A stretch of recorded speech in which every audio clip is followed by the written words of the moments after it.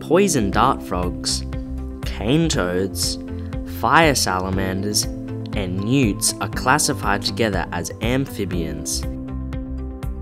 There are about 8,400 species of amphibians, of which more than 7,400 of these are frogs.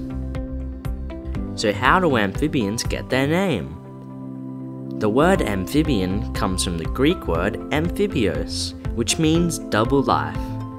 This is because amphibians live the first part of their lives in water and the later part of their lives on land.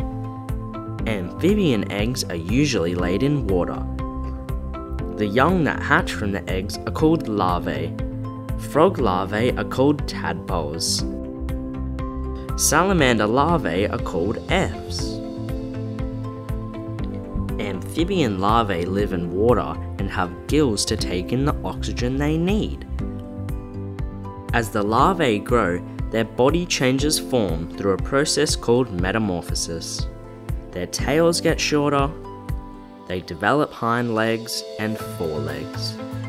Their gills develop into lungs, allowing them to take in the oxygen they need from the air. As adults, many amphibians move from water onto the land and may return to water to reproduce. Amphibians are cold-blooded or ectothermic. This means they cannot regulate their own body temperature. Instead, they rely on the warmth of the sun to heat their bodies.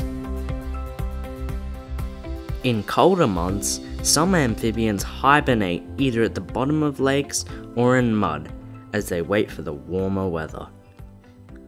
A quick joke before I go.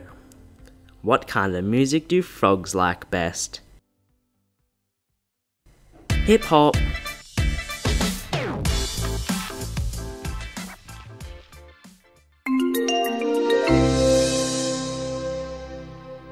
Don't forget to subscribe.